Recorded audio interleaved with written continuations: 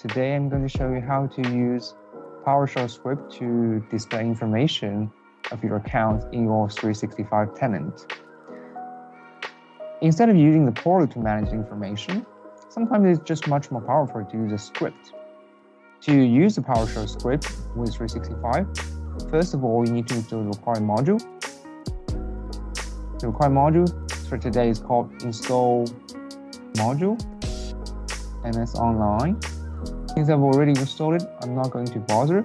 And the second step is connect MS service after the installation of the required module. I've also done that.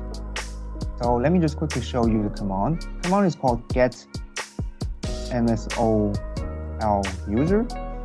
If you can't remember the full command 100%, you can always type tab on the keyboard for autocomplete, just like this.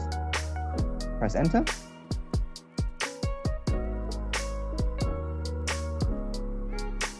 Now, all the information associated with every account will be displayed here.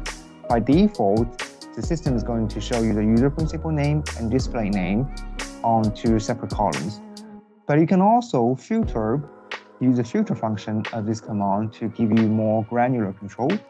For example, I want to filter my account, and we can specify a property by typing dash search string and put my username.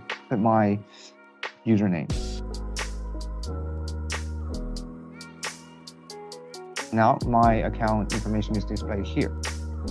We can also use more advanced functions like where object to filter, for example, all the accounts within a specific department. Type space where object and specify the department property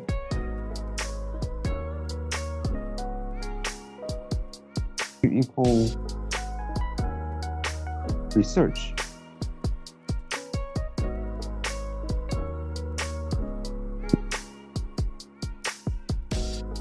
Got a quotation mark here.